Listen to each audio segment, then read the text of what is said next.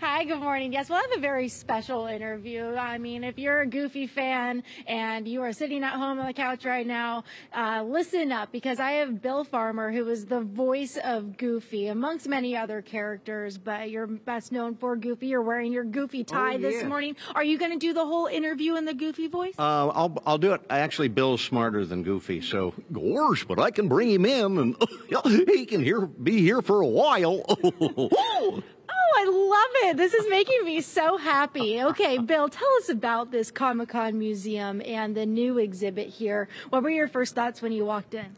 Well, I hadn't seen it till earlier today. My friend Troy Carlson put this all together, and it's probably the most interactive exhibit that I've ever seen about how animation is done behind the scenes.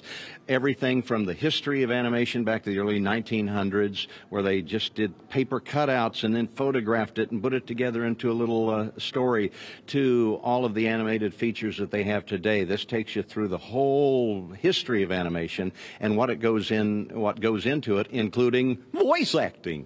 What? I'm not going to be able to keep a serious face here. What's it like to be the man and the voice behind Goofy? I mean, what's your life like? Well, it's kind of interesting. Goofy's famous. I'm not. So that's okay. I can kind of turn it on and off at will. So that is a nice feature of it. But it's a lot of fun because the voice acting is done first before there's any animation done. A lot of people don't know that. They think we're looking at a cartoon, and we aren't. It's a script in a microphone, and I do this in my house during COVID. I have my own studio at my house, so I don't even have to go into the studios to record a new cartoon. And it's nice because as we all get older, we would change, and most people's career doesn't last that long, but after 36 years, I'm still providing the voice for the Disney character Goofy and Pluto and many others. So you're not stuck with one. With all of those different characters, do you have a favorite? Well, of course, Goofy got me going in the animation industry. He was #1, but I love doing Pluto and whoa, which I can do in all languages, you know, and German, whoa, you know, in Spanish, whoa. I can do any language with Pluto. And more recent ones, I have a show called Amphibia that I have on Disney Plus, where I'm doing an old frog named Hop Pop. And I love doing that because I got to come up with a voice, whereas Goofy has been around since 1932, so I was stepping into some rather large shoes. All right, well, do you want to take a walk with us and walk us through this whole exhibit? Yes, here we are at the From Pencils to Pixels, the story of animation. And this is a fantastic exhibit. It has everything from Gertie the Dinosaur, one of the very first cartoons from, like, I think 1903. And they have some vintage photographs and films from that era. And over here they have some others, early things that the early pioneers were trying to come up with, and great artists that are shown animating their creations and then putting it on film. And this is what in the early 1900s people were watching in the movie theaters. And now they have rotoscoping, different, there's like a little Popeye cartoon, a peep show. You turn the crank and you see the cartoon. That goes back to the early 1900s, kind of an early type of animation.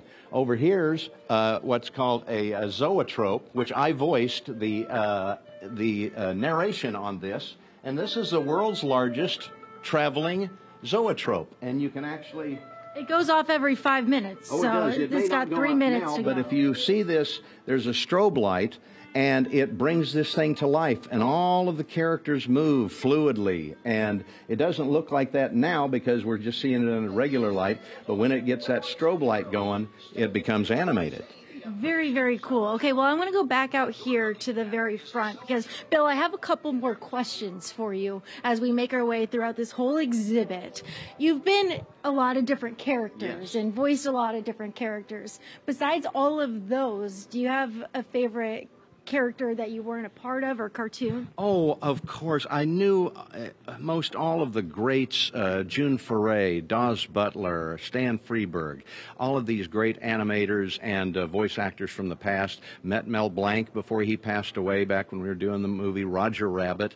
And, of course, he was probably the idol of everybody in voice animation today. It comes from Mel Blanc's voices with Bugs and Daffy and Foghorn and all the other Warner Brothers characters. Gosh, there's always, I just like to work. It's just fun. It's the most fun job you can imagine. How long can you continue doing this, the voiceovers for Goofy and all of these other characters? I'm going to do it until Goofy sounds like, "Oh, yuck, howdy there, Mickey." I'll do it as long as they let me. Do you have a favorite Goofy line?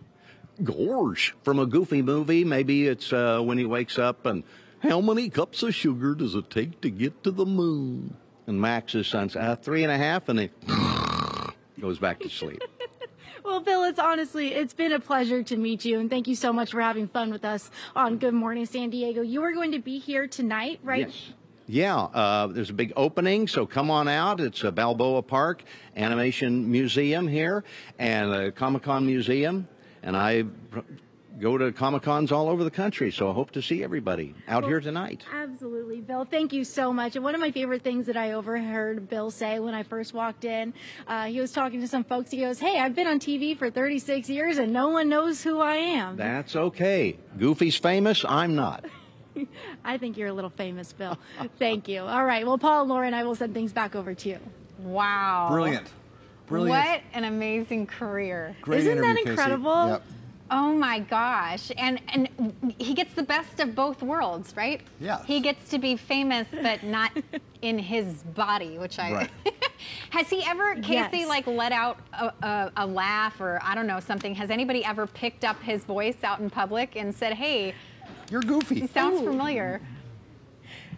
Okay, so I know that, Bill, you told me that you don't get recognized when you go out places, but has Yeah. anyone ever recognized your voice and say, "Hey, you kind of sound familiar, kind of sound like That does Goofy"? happen. Yeah, or occasionally at Disneyland, if I see I'm standing in line for one of the rides, and some kid's on his dad's shoulder, and he's kind of weeping. Sometimes I'll go, "Gorsh," oh, yeah.